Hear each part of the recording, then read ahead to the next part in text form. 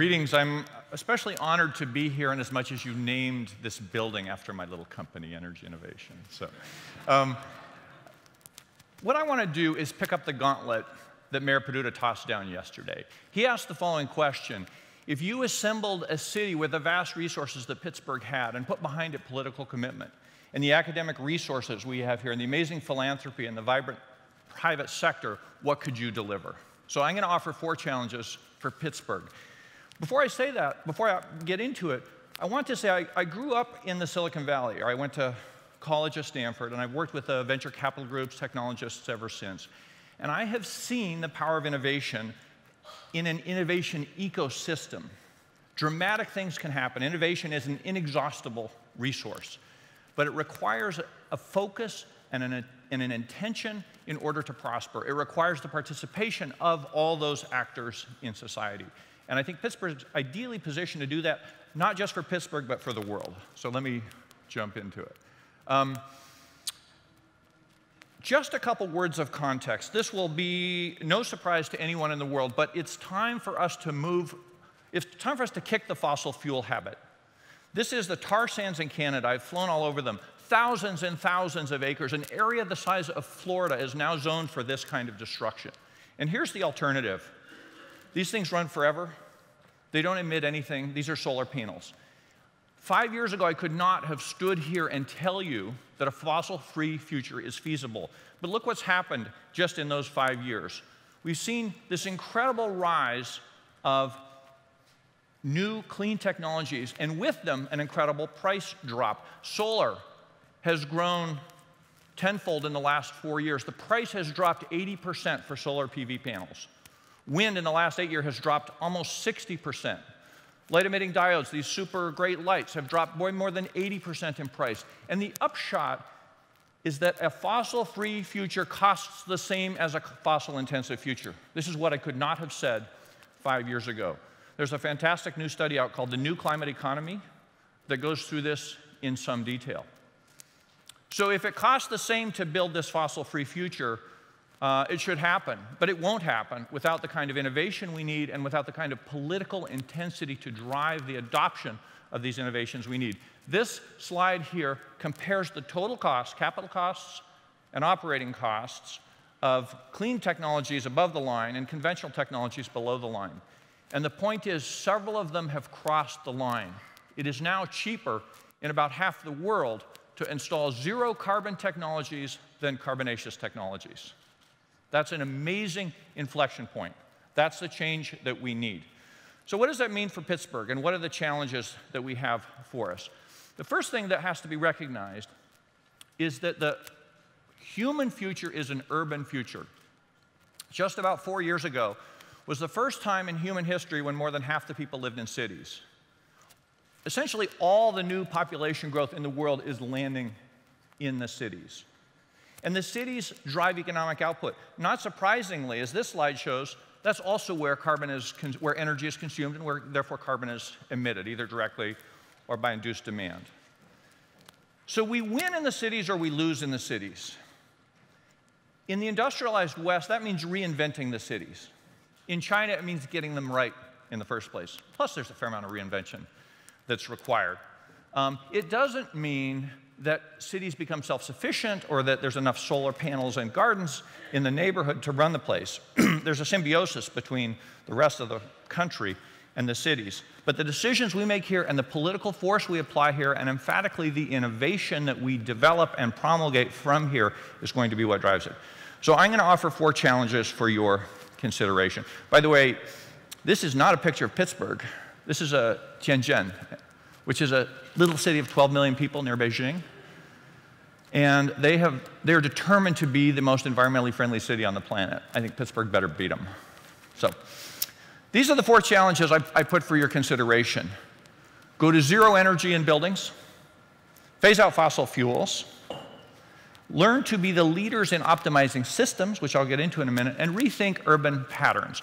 I put these up here because these are the megatrends that we need in order to land at a reasonable carbon future, because they require a lot of innovation, and because Pittsburgh is incredibly suited to do each of these things. If Pittsburgh consciously built an innovation culture around any one of these goals, it would own it, the same way the Silicon Valley owns software or Research Triangle Park owns medical technologies. It could be incredibly prominent economic engine for the city and a prominent gift to the world. Let me start with the first one, net zero energy buildings. Buildings are old technologies, and they're essentially dumb technologies. There are no economic actors organized to optimize buildings. They don't exist. Architects can't do it, developers can't do it, the people that make glass don't make insulation, those people don't make structural elements, those people don't make HVAC. It's a fragmented industry, and it's walking away from amazing potential. We now have the technology to make all residences and most commercial buildings near net zero energy. It's an official goal of the state of California that all new residences become net zero energy by 2020 and commercial by 2030. That's a pretty big deal. But who's going to drive that innovation? There's a lot to it. I've listed some building envelope technologies. Windows have these low emissivity coating that you can tune to the orientation and tune to the climate. And a good window is as good an insulation as a good wall, or a net solar heater if you're in a cold country, or a net cooler if you're in hot country. You can have building integrated photovoltaics. There's a whole suite of technologies that have been essentially ignored. I know at Carnegie Mellon University, I think, has the best building sciences program in the country. It's a fantastic opportunity. Volker Harkov there. Yes, indeed. Brilliant man. It's not just what you do with the envelope, of course. It's also the possibility of rethinking the energy mix that supplies the building and that moves it around. And there are fantastic opportunities there. And then there's this whole new thing that's happening. That little thermostat, there's a Nest thermostat. Who's got one of those? So you put this $250 gizmo on your wall, and your building energy goes down 15%, just like that. And all it is a switch and a radio and a little bit of cuteness, right? So if you can reduce the energy consumption in a building by 15% by putting that on the wall and letting it do its homework and letting it talk to the cloud and letting it learn about the weather and letting it learn about your building all by itself, there's something going on. But where is the center for innovation on optimizing buildings globally? Here, if anywhere. Buildings is an enormous industry, and there is nobody organized to drive that as a new thing. From a policy perspective, it means that the city of Pittsburgh should drive towards net zero energy buildings. The best building code in the world, as far as I know, is California's, for this simple reason. It automatically gets tighter every 3 years. It was signed into law when Jerry Brown was the youngest governor of California. It has not been changed since. He's now the oldest governor in California's history. And our buildings use 80% less energy, new ones, compared to pre-code buildings, right? So this is a winnable deal. All right, next challenge. Phase out fossil fuels. This is where I began. Because of the incredible advances in technology on the energy consuming side to make the world more efficient and on the energy supply side to live without carbon, we have the opportunity now to phase out fossil fuels. But I'm telling you, it's not just a matter of building PV panels and windmills. It requires one to rethink the grid altogether, the electric utility grid. Why? This is a picture. That top green line there is California's load on a typical January day in 2020. And you can see the load goes up and down, depending on when people wake up and they turn on their toasters and they go to work and they come home and they watch TV and they do all that stuff. The line under it, this is called the duck curve because it's supposed to look like a duck, is what happens to California's load after you put the solar in. And what happens to it is it plummets from about, the net load plummets from about 7 o'clock to 9 o'clock when the sun comes up, or 9:30. And then at about 4 o'clock till 7 p.m., it skyrockets again. And to give you a sense of scale, that skyrocketing of 13,500 megawatts, that's 13.5 huge nuclear plants equivalent that have to be turned on and run for 2 hours and turned off again. And fossil power plants hate thermal cycling. They hate to be turned on and turned off. So you need to solve this variability problem with renewables, or you run into a wall. And the wall happens somewhere between 25 and 40% of renewables. So we're now in a position where we can win this one. We can drive towards a zero carbon grid much more quickly, much more cheaply than anybody will acknowledge, almost anybody, but not unless we solve this problem. So who's organized to solve this problem? And how do we solve this problem? Quickly, because I have 4 minutes and 59 seconds left. The first thing people instinctively come to is storage. You create energy in the day and you use it at night, therefore you need a battery. And storage is great, but we're not going to have anywhere near enough storage to solve this problem. And the good news is you don't need storage. I've got infrastructure up there. If you have good transmission lines and you use them intelligently, the whole problem smooths out dramatically. Seattle and San Diego never have the same power supply or power demand. So hook them together and let them help each other a little bit. The second one is demand response. I like to say we have 100 million large-scale batteries already in America that we're not using. They're called buildings. And they're thermal batteries, not electrical batteries. But you put in those smart thermostats, you can pre-cool your buildings on a hot day. You can adjust the temperature within a couple degrees so people don't notice, and you totally balance out the variability of sunshine and wind. So who's in charge of that? Who's doing that?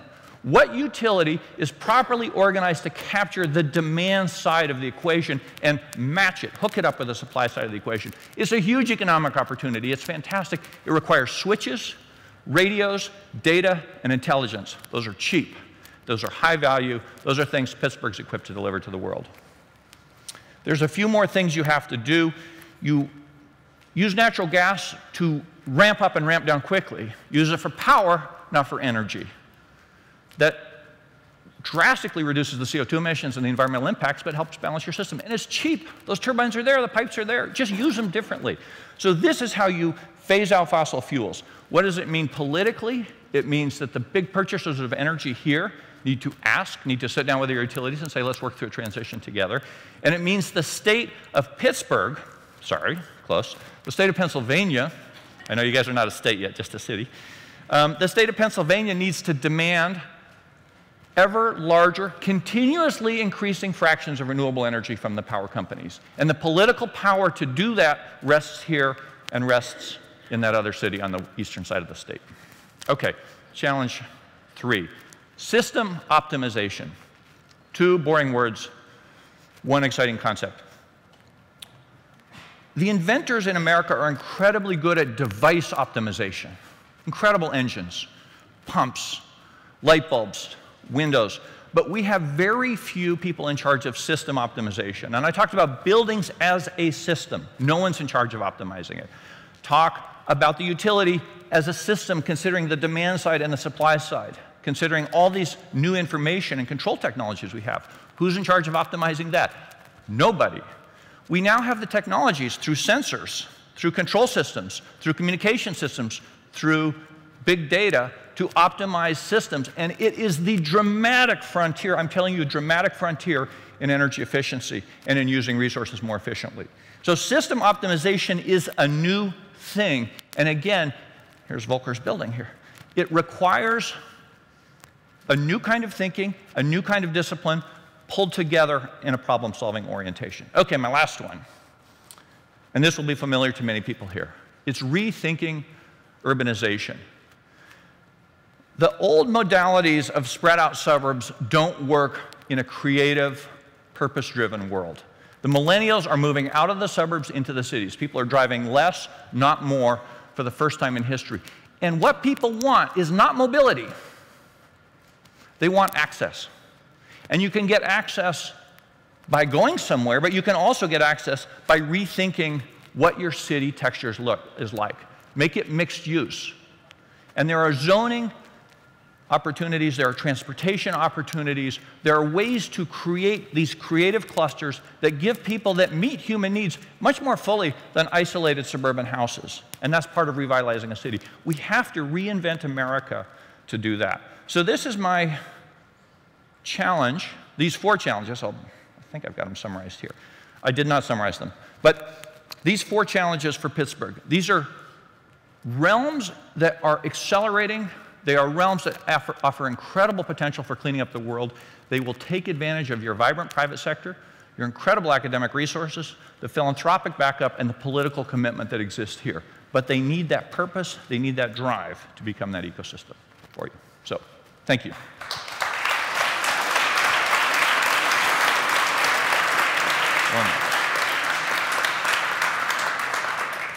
Realistically, how good are these guys? I mean, where are they at in the transition map? The Pittsburghians? Yeah. There may be some issues we want to avoid on this stage, but yes. in general, on the positive side of the energy transition, how far are they advanced down the road? On several topics, emphatically with buildings, I would say, and rethinking and rebuilding an industrial city, farther ahead than almost anyone, but not near enough to lead the world the way it needs to go. These frontiers are much bigger than most people realize. Do you think it's going to be the public sector or the private sector or some other non-governmental actors that are going to trigger the big shift right now? There's an alchemy that happens. Right. And if you look at innovation ecosystems like Research Triangle Park or Silicon Valley, it requires this joint force. And I don't mean that in a soft way. You need policy that demands change. Right. You need policy that reshapes the urban form by changing zoning. But as soon as you do that, you also need to encourage, you need to have the academic and the private sector focus behind it. The correct answer, I think. Okay, thanks, Hal. Great, thanks very much. Brilliant, thank you so much.